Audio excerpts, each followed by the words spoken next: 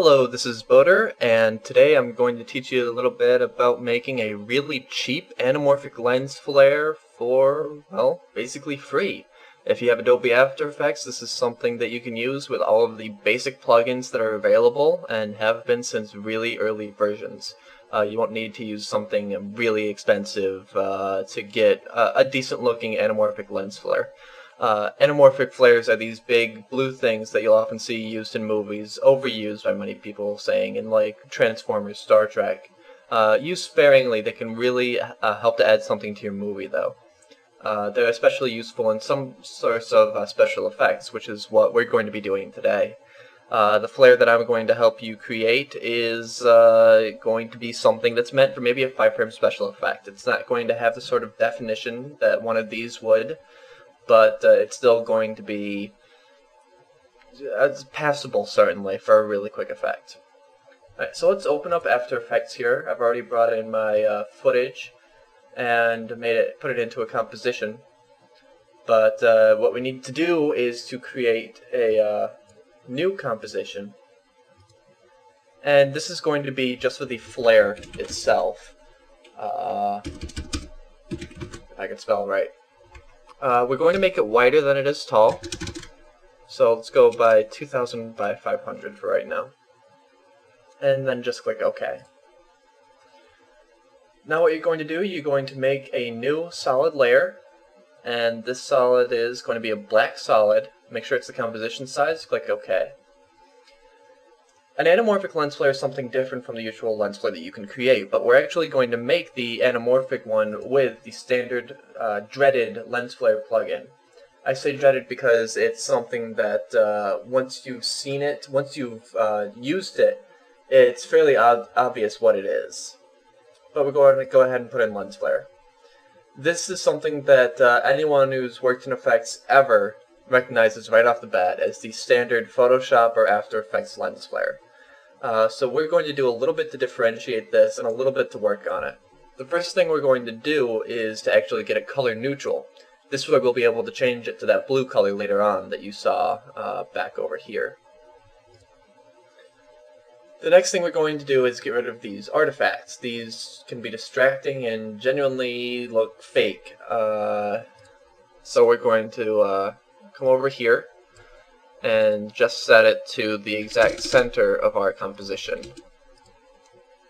And now no more artifacts. We've got a lens flare here that is nice and bright and bleeds off the edge of our black solid. So we need to fix that now. So what you're going to do is go to Effect and Color Correction and Levels. Now what you're going to do is raise input black until we see that halo shrink to within the black area of our solid, until it's not bleeding off anymore. And you can really go with anything you like. I find actually maybe something like this, 90, works. But what works better, in my opinion, is lowering the flare brightness to 75. I found works pretty well. And then lowering input black, and to me it just gives it a more natural look. 75 and 35 seem to work pretty well. So now we've got a single flare, but it's not stretched out, it doesn't have this sort of streaking going across the screen, so now we've got to add that. And to do that, all we're going to do is come down to our composition down here and duplicate it twice. Control D and Control D. And we're going to change their size. Let me shift that up a little bit for you. Let's make this first one a little bit shorter and a little bit longer. Not by much, say about twice as wide, half as tall.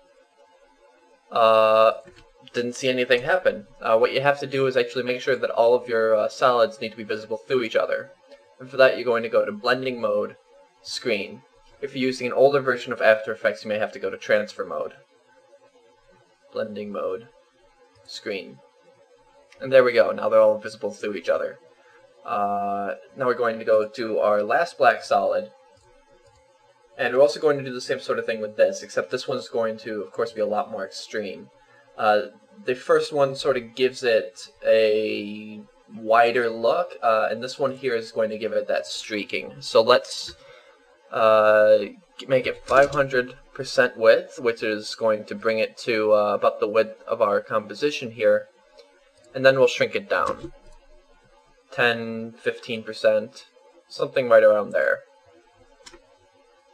So now we've got our basic flare, and now what we need to do is, you see these sort of reddish rings of color around here, they sort of intersect weirdly there. We need to get rid of those, and we need to turn this blue. So what we're going to do is to make a new composition. We'll just call this flare color. And into flare color, we're going to bring flare. Just plop it right in the center there. And then we're going to add effect, color correction, and color balance. And here we're just going to add that basic blue color. You can really use whatever colors you like. And then we still have this sort of red around here. It's almost too bright, too in your face. So click Preserve Luminosity. And that actually gives it a pretty good look. But we've still got a little bit of these lines around here. Still could use a little bit of smoothing out, especially if you look and you can sort of see where the edges of each brightness level ends. So in order to do that, we're going to go to Effect, Noise and Grain, Median.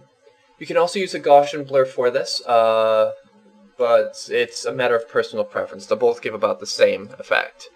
What median does is that it smooths things together, sort of within the shape that's already there.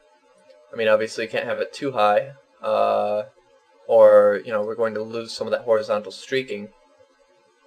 But I'll say just a little bit on 10, for instance. Gives it a pretty good look. We still got a little bit of that around there. You know, we could raise it, say, 15. Not too much more, otherwise we're losing how much horizontal streaking we're getting. I don't know if there's a technical term for it, but I'm going to call it that. Now all we have left to do is to take this and just bring it back into our main composition, with me being silly with a plastic gun. Bring in flare color, and switch its blending mode, or transfer mode if you're using an older version, to screen. Or actually I found that add works even better. It gives it some of this blue spill around here that suggests that it's bright and casting light onto whatever. And that's really the basis of the effect. You can change it a little more. For instance, on this picture I would actually increase the size of everything so the blue ran off the edge. And you notice it's really blown out in the middle. Let's see if we can get rid of that. We're going to go back to the flare composition and take all of these and lower them even more.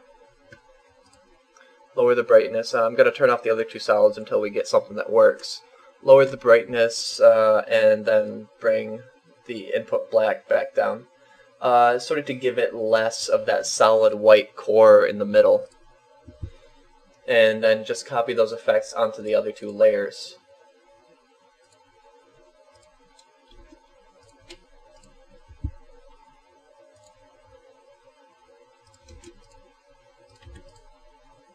And we can see that wasn't quite right. We can still see sort of the edge around there. So I mean, you can sit here and keep playing around with it until you reach something that is more to your liking. That's strange. That's still got that little bit there. But, you know, play around with it and, you know, come back into your composition and see how it's looking. So there you go. That's the basis of your effect. Since I showed you everything, you'll be able to tweak your effect to your liking. You'll notice that when I look at the darker version here, you can see that this definitely looks better here than it does over here. So if you're thinking of using this ahead of time, plan ahead. A darker scene just looks flashier with it. But, you know, play around with it, and I hope you learned something here. You know, go out there, have fun, make whatever effect you want, and good luck.